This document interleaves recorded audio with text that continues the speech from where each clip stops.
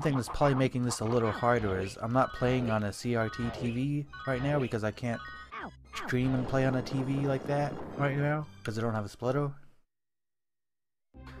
So that could be making this a little harder, but I haven't had too much trouble with it, and that's how I've been practicing it too, is with the same TV. And I'm actually not even, this is a really dumb thing to do, but I'm playing it while watching the stream preview on Open Broadcaster software. I'm just watching the preview as I stream. That's something you really probably shouldn't do, but it's working fine for me, so that's the only way I can stream this right now. Because like I said, I don't have any kind of splitter to split the signal.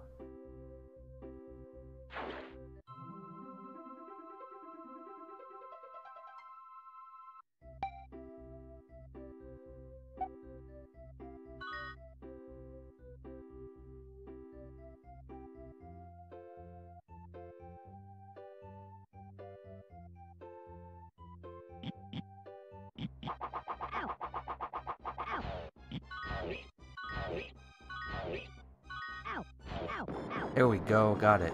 And I took some damage, so that should mean I should die faster. I have to do this a little bit blind for a little bit. Shouldn't be too hard. There we go, I made that part. Now I have to do another part that's blind a little bit, but it's still very easy. You just have to go down and then right at the right time. Okay. Now here I need to set up the ability to move during another cutscene by taking damage at the right frame. Ow. Ow. Ow. Okay. Ow. Oh, can I move? Okay, let me move. Okay, that's good. Ow. So, Ow. I've almost got through this whole glitchy beginning. Ow. About the first 5 minutes is the most interesting part of the run. After that, things get a lot easier. You're just basically playing through the game normally. For most of it.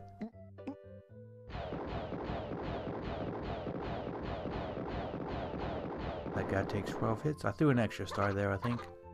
Oh well. I don't think that really wastes time.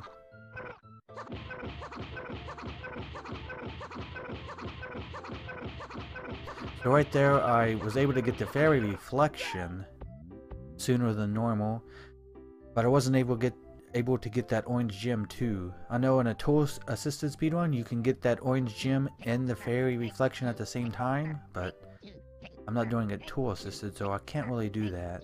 Never been able to do it.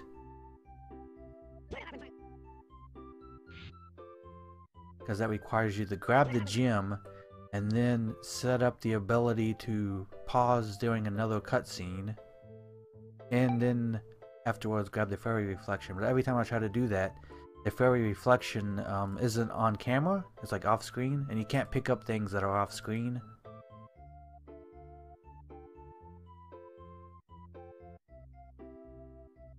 So I am able to pick up the gem and then set up the next death there to set up the ability to move during cutscenes, but I've never been able to do all three, like grab the gem and the reflection, and then set up the trick there with the gnomes where you take damage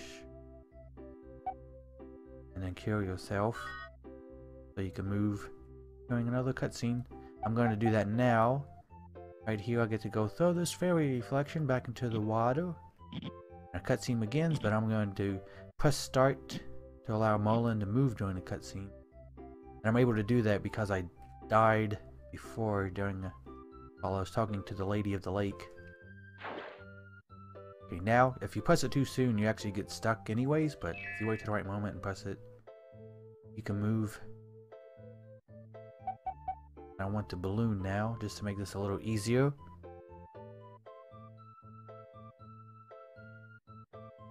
Okay, if I do this at the right time, I should be able to continue to the next scene of the cutscene. Now I can pick up an item during the cutscene itself.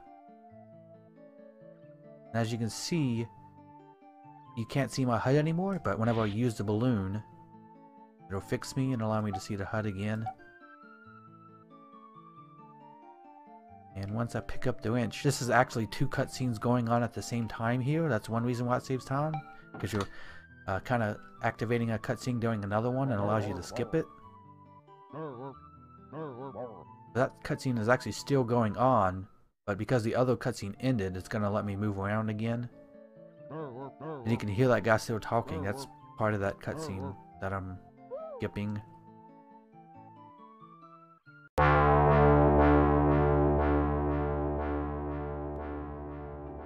But I think it also depends on how far you get bounced back from him when you take the damage, too. That can affect it.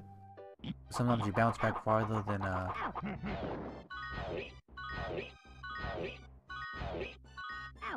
other times. Oh, there we go. Oh, I took too much damage. Oh, yep. And I died. Okay, I'm still able to move. I'm not going to make it down there, of course. I'm not going to make it anywhere close. I don't know, I could try just for fun. See if I... down a little bit? And let's see if I go across the log. Trying to go across right now. Nope. Not anywhere close, I guess. There was a backup to this. I could go ahead and try it if I'm close enough to do it. Okay. But you could get on the end of the log and trigger this scene. Now you can do it this way. This is like a backup strat if you mess up the other method of doing it. And now you can go get this stuff. So I'm gonna go ahead and try that, I guess. I have to do this blind. A little bit more to the right.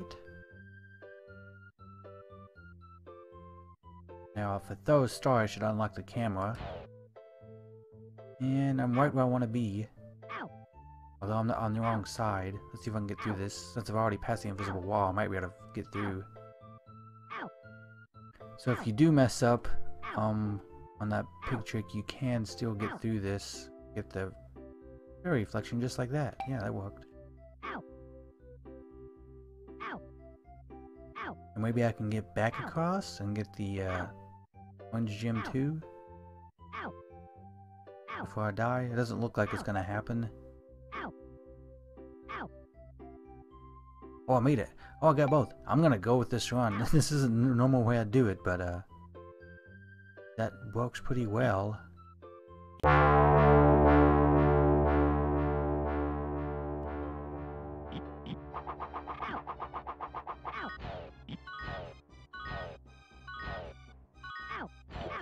There we go.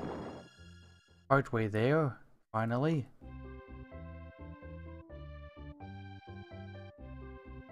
If I can just make it across the log. Yep.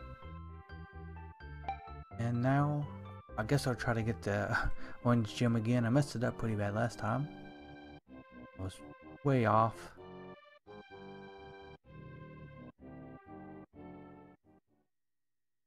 Okay, I'm thinking that's too far from it, but it might be right on. Yep, that's too far away. No way that would work. Okay, but I do know how to unlock the camera now while I'm here with the lady in the lake. So if I can get past these gnomes, I might be able to grab the gem now. Oh great, I can do all. Okay, that's the first time I've ever done that. Skip this way. That's awesome.